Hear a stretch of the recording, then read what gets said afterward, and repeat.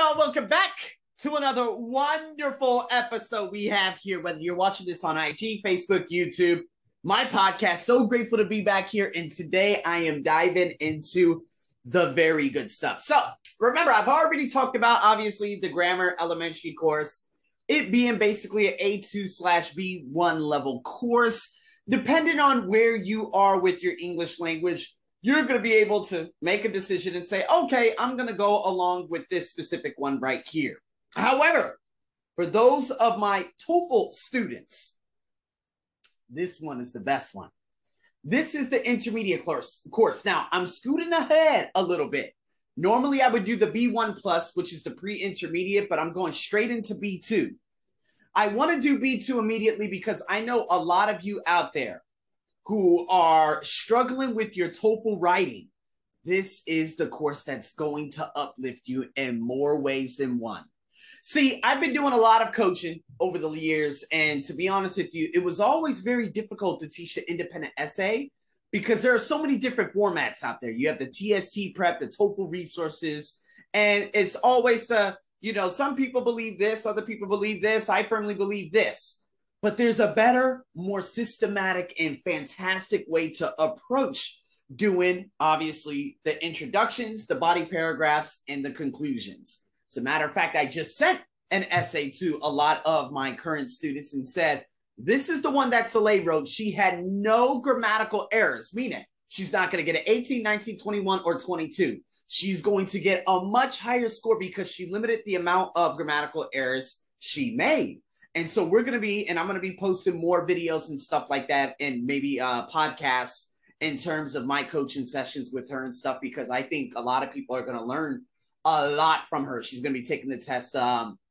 If you're watching this on IG and YouTube, she's going to be taking this next week. If you're listening to this on the podcast, she may have already taken it or she's going in to take it right now.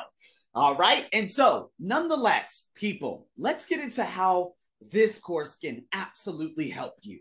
Now, remember, there's a combination between grammar and the writing skill course. The grammar course is $50. You can get the upsell with 20% off, meaning the writing course will be just $40. Vice versa. If you buy the writing skills course and then you go over to the grammar course, it's always going to be the 100%, 80%, no matter what. All right. So with that being said, people, this is going to be a fantastic segment, because I'm going to break everything down and then I'm going to show you exactly what you're going to be getting in the fire coming up in the writing skills. So, grammar. This is important. And remember, these are conjoined. You're going to see that coming up right now. With the grammar, Unit 1, it's all about discourse markers of contrast and comparison, or comparison and contrast. Okay? The second unit, it's about relative clauses. The who, the that, the which, the where, how to put that in your writing. Very important if you're trying to get upper echelon and adjective clauses implemented into your writing so that you could get a very high score in your TOEFL writing and writing in general. Now, the third lesson is going to be joined with something very important that I'm going to show you on the writing skill. Okay? This is about the modal verbs of obligation and necessity. Okay, obviously the may, the would, the could, the different types of modal verbs that we use, must, have not, haven't, needn't, stuff like that, and how that's going to be very important in your introduction. I'll leave that there for now. Grammar, irregular verbs in the past simple, no problem. The next one, obviously, it's about the determiners of quantity. All right. And there are theme bases that go along with this too. So going back to the very beginning, the relative clauses is a food thing. For the TOEFL IBT, there are different questions about food. All right. The modal verbs or the modals of obligation, that's more about business. The irregular verbs in the past simple, it's about trends. Determiners of quantity, that's success. Present conditionals, that's all about the pressure. You're going to be learning about the conditionals 1 and 2. Also very, very important when it comes to your writing, especially in the TOEFL IBT when you're given unreal conditionals. If I hadn't had this, this would have been like this. You see what I mean? That's going to be very important too. Present perfect, that's about fear. Past perfect and past simple, stories. Okay, sometimes you have to explain yourself in different types of segments on the TOEFL IBT. And then obviously the present, and past perfect passives. Okay, this is going to be extraordinary. I'm so happy about that one because this one is going to take your writing just from active voice to passive voice. And if you can jump between the two, your score is going to get bumped up. The biggest goal, to be honest with you, is limiting the amount of grammatical errors. So if you're writing and you have difficulty in your writing in terms of, oh, I'm not exactly sure what to write. What about this? What about that? This is what's going to help you. And of course, when it comes to, obviously, the integrated essay, reported speech. Now, why is the writing course so beneficial in terms of this? Well, you're going to get 2 lessons now per unit. And so in the unit 1, you're going to learn in the writing skill how to write a balanced opinion. And then you're going to use those discourse markers. Remember, I told you the comparison and contrast, how to write a balanced opinion. Okay. So again, you have a plan. You're going to be doing different paragraphs. And guess what? You are going to be writing paragraphs that are probably about 100 words long. Now, if you go back to the elementary course, the majority of the task and the skills require you to only write 40 to 50 words. Well, the higher we go, the more we have to write. Now, again, if you're having difficulty in hitting and achieving that word count in your TOEFL IBT, this is it right here. Because, well, guess what? If you write a 100-word paragraph, what's going to end up happening is what?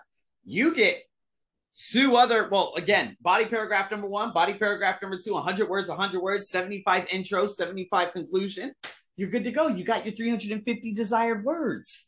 You know what I mean? So going into unit number 2, writing skill, compound sentences, and then you're going to use the relative clauses, obviously from the grammar course, on how to write different types of, compound and complex sentences about food production. Again, this is very, very good for those of you who are, who are learning TOEFL IBT, because obviously you get food types of questions, right?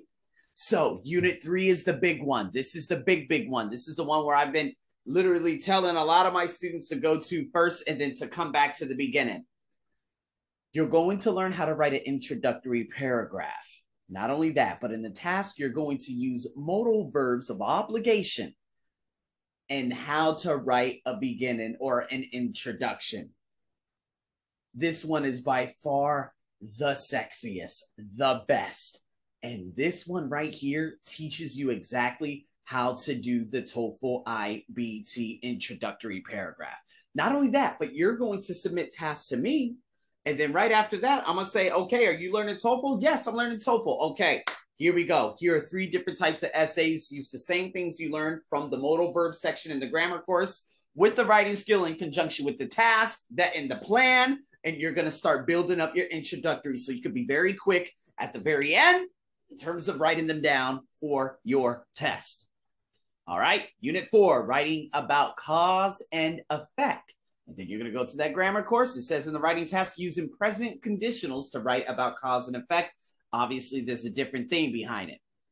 Now, unit 5, this is a very big one for those of you who are disorganized with your essays, the writing skills, the essay structure, organizing your notes. Not only that, but you're going to end up organizing your notes into paragraphs. If it's very difficult for you to write about specific topics, this one right here, taking down notes, planning it, brainstorming, this is going to build you up. This is what a general English course is, but it does have TOEFL context behind it.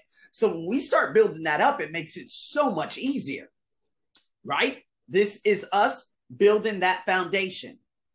So unit 6, all the linking of the paragraphs. You're going to love this. And write in an essay, okay? I'm going to hurry up and give you a nice little preview. Write essay of important invention or discovery over the last 100 years. Obviously, that's a TOEFL IBT question. And the link in paragraph segment is all about the topic sentences, the bridge sentences, and the conclusions. This is how we do the body paragraphs in terms of the TOEFL body paragraph essays, baby. See, this is how I do these courses. Unit number 7, summarizing arguments. This is very good for the integrated task, okay? Oh, and guess what? You're going to learn how to write a concluding essay. I thought I had already saved that. That's pretty weird. I don't know what's going on. But anyways, okay, with that being said, and then going into that last one, the Unit 8, proofreading and editing, and you're going to write an opinion essay. The reason why I'm doing this right here is because I know this is going to be of the utmost importance to so many of you out there right now, because you have difficulties with your TOEFL, right? If you don't have a foundation, this is it right here. I've preached it on so many different occasions. Again, if you're one of my TOEFL students right now, you get both courses for $25 each. Okay. Now, for those of you who are obviously listening to me on podcasts, watching me on YouTube, on Facebook page, and you're learning this outside of TOEFL and just for general English, remember the 50-40. I'm going to call it the 50-40 rule. That means $50 here, $40 here, 100%, 80%. All right. And with that being said, you got a lot of assignments to submit me, a lot of great stuff. And again, this is more the TOEFL base. This is a B2. Obviously, I got the upper intermediate and advanced coming right after. But then I got to hurry up and finish the pre-intermediate segment. I just wanted to hurry up and jump over to intermediate to help a lot of my current students right now who are at that level. The pre-intermediate are going to be more for my general English students and stuff like that. So nonetheless, people, you have the ability. Follow me on IG, ask me questions, let me know. Links down below, and I'll be seeing you real soon. I'm your host, as always, over and out.